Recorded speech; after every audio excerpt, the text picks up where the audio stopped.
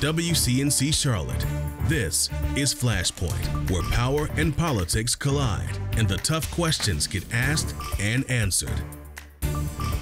Thanks for joining us here on Flashpoint. I'm Ben Thompson. This week, we are speaking to two of the most influential people in North Carolina party politics, including the brand new chair of the state Democratic Party, Anderson Clayton, defying expectations in becoming the party's top leader at just the age of 25. Her plan to win over more rural voters back to the Democratic Party. Then a little bit later, we'll speak with North Carolina's Republican chair as his party works to win the governor's mansion in 2024. But first, joining us now, the brand new chair of the North Carolina Democratic Party, Anderson Clayton. Anderson, thanks for coming on Flashpoint. We appreciate it. Yeah, thank you for having me. I'm excited to be here. All right, so I usually don't lead with somebody's age, but I mean, I do feel like that's sort of like, you know, the big headline here. You are 25, full disclosure there. But you really defied party establishment who wanted somebody else, who publicly supported somebody else. What do you think your election to this big position, what do you think it says about the current state of politics in general, but also about more specifically, the Democratic Party in North Carolina?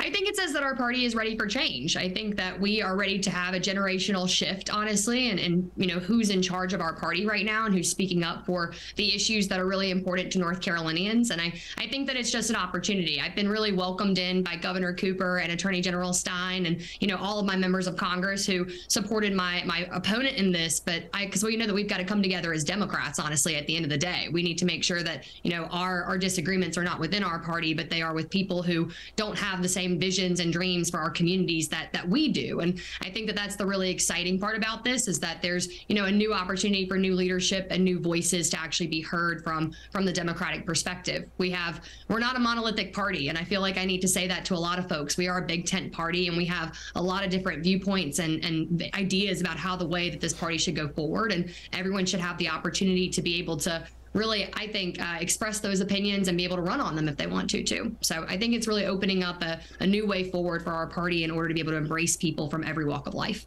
What do you think Democrats were doing wrong last year to explain what was pretty good news nationwide, but not such great news here in North Carolina? Yeah, I think that one of the things that we just didn't do really is actually talk to rural North Carolina about the money that's coming down right now from the federal government when it comes to the bipartisan infrastructure bill and the American Rescue Plan. You know, I think that what I've always seen in rural communities is that folks just do not believe that government is actually working for them. And I think that the party and both parties, honestly, not just the Democratic Party, but the Republican Party too, has the ability and the right to show people that government does work for you. And here's how it's doing that. Right now, you know, the Affordable Connectivity Program is $30 off a month of somebody's internet bill. And that got passed for if you're 200% below the poverty line. Right now, we should be educating people and talking to them about the policies that are happening at the federal level that are trying to make people's lives easier at the end of the day, because right now in rural North Carolina, it's hard to just live in an everyday circumstance. You're worried about, you know, how do you put a roof over your head? Can I pay my rent that month? Am I going to be able to put food on the table? And I think that, you know, we talk about these issues in politics to me as if they're you know, as if they're buzzwords to some degree, but I'm like, that's not. Like, it's people's reality. And we need to be talking, I think, in a way that actually shows people, and at a granular level, you know, what does politics actually do for you? What should government be doing for you? And holding people accountable at that local level, too. I tell people all the time that, you know, part of the responsibility as Democrats is to hold our own accountable as well. And we need to make sure that we are always, I think, trying to be representative voices of the districts and the people that we're representing, because at the end of the day, politics is about people. It's not about partisanship. So, do you think, I think the conventional wisdom is the core of the Democratic Party is urban centers like Charlotte, deep blue, but you're making a valid point there about rural voters as well that have typically, at least in recent years, been sort of the backbone of the Republican Party. Do you think you can speak to both groups at the same time about the same issues? I think you can, because I think that, you know, for me, I tell people all the time, we can walk and chew gum at the same time. And I know that because of being in Person County. I know that, the values that I hold here as a rural person in a rural community are the same things and the same issues that people in my urban communities are also fighting for. Affordable housing is something that we're dealing in rural North Carolina with right now, too, just as much as you're dealing with it in an urban center. The ability to actually have clean water and good access to health care right now. It's not just impacting our cities, but it's also impacting our rural communities. Without Medicaid expansion across our state right now, rural hospitals are closing. You cannot find good prenatal care, especially in Eastern North Carolina right now. And I think that we've got to put forth these issues in front of folks as, Democrats are coming forward united on certain things. Like, we want to expand Medicaid. We want to make sure municipal broadband is allowed to happen in North Carolina and that folks can operate their own infrastructure if they want to. We want to make sure that cities are able to do what they need to for their communities rather than being restricted by our state government like they are right now. I think that localities don't actually have the ability to do what they need to do in order to help their communities survive every day. And so we've got a big role to play in making sure that people understand that and are fighting for that, honestly. Do you think Republicans have done a better job appealing to rural voters on things that they care about, whether it's culture war issues or, as they say, wokeism, or some of these things that really can get a reaction out of people, and people really start to care about that? A lot of folks would say the Democratic Party is completely ignored, or at least did not get a good footing on.